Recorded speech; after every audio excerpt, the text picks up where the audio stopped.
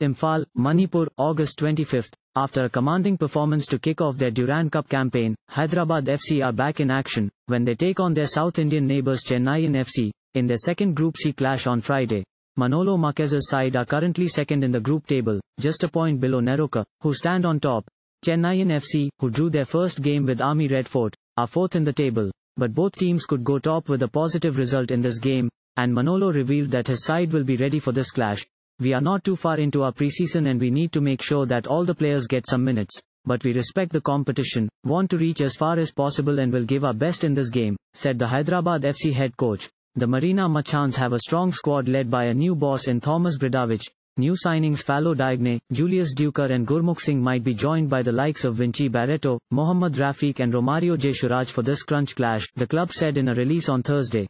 Duker and the experienced Edwin Vanspaul scored in quick succession late in that game against Army Red, but a 96th minute equalizer left Chennaiyin with just a point from that evening. Hyderabad beat TRAU FC in their first group stage game, with up to 6 players making their first start for the club.Halicharan. Narzary and Borja Herrera scored 2 sensational goals, as Manolo's men kicked off their Durand Cup campaign with a comfortable win. The two teams played out some close-fought contests in the last ISL campaign and we can expect something similar from this clash as well. Thank you for watching. Please subscribe to channel and click on bell for more daily videos.